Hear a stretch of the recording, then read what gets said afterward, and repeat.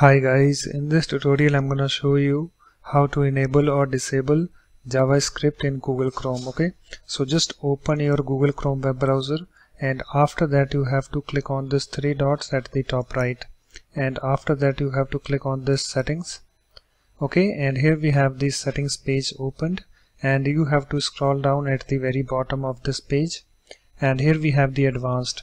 Just click on this. Okay, and here we have the privacy and security. Under this you have to click on this site settings. Click on this, and here we have the permissions. Scroll down and you need to find the JavaScript.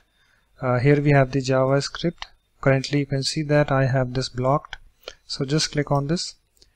Okay, and here we have this page opened, and currently I have this JavaScript blocked.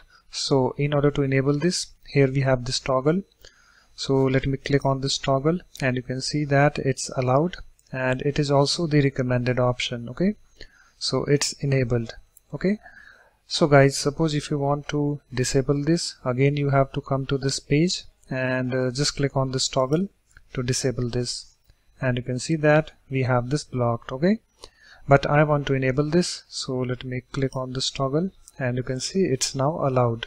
Okay, and after that you can close this window. Okay, so guys, that's it. In this way you can easily enable or disable JavaScript in Google Chrome. So thanks for watching. If you like my videos, please support this channel by subscribing to it. Thanks. Bye bye.